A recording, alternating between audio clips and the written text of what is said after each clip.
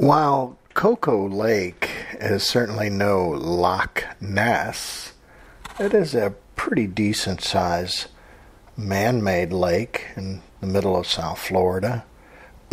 It's about 70 or 80 feet deep, and it's in the aquifer, spring-fed, part of the South Florida Water Management District, meaning it's at the same level as Lake Okeechobee and the canals.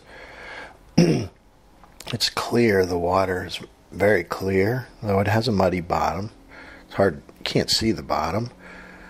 We've never really seen anything in here other than fish and birds and other such things.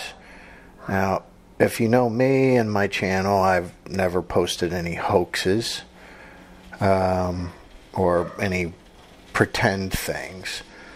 But today my son got it's his birthday, and he got himself a drone.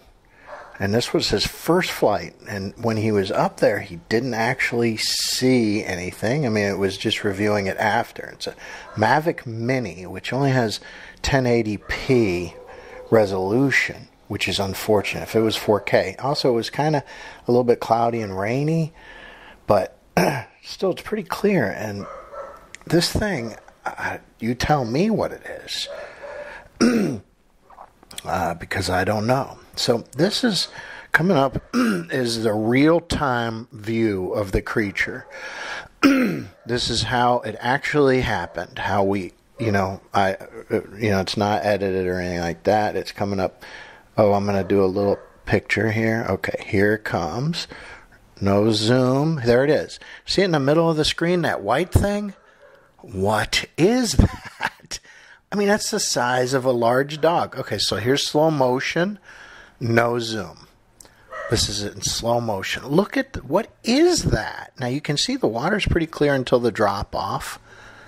I mean, it's swimming, whatever it is.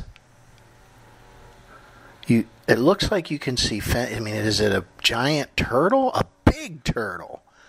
Okay, here's zoomed in, but no change in speed. So this is zoomed in right here. What is that? Okay, so zoomed in and slow motion.